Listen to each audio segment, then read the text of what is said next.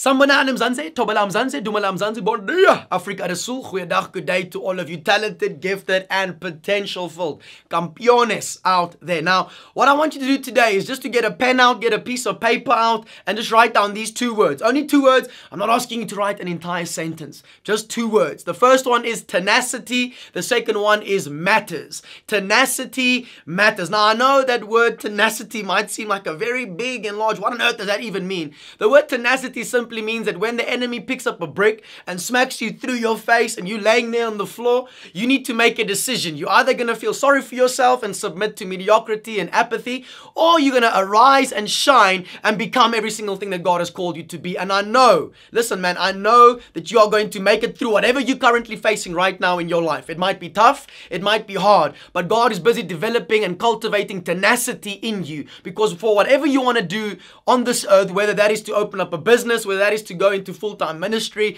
whether that is to go and study, whether that is to raise up a family, you need to be tenacious. Now, I remember after giving my life to Christ, you know, I was training hard, was working hard, trying to get the professional contract and all of that. And I remember my 2 roommates both ended up signing contracts, and I was despondent, man. I was discouraged because, like, listen, why didn't I get the breakthrough? No, I gave my life to Christ. Things are supposed to go well for us.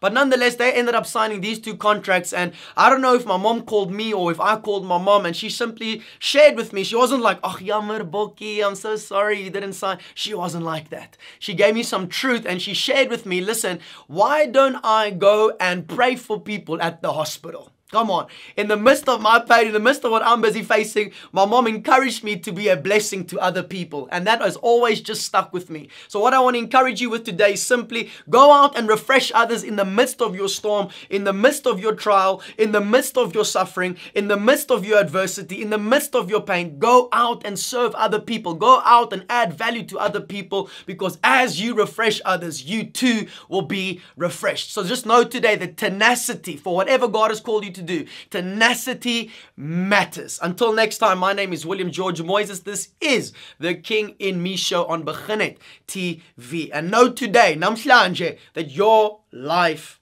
matters.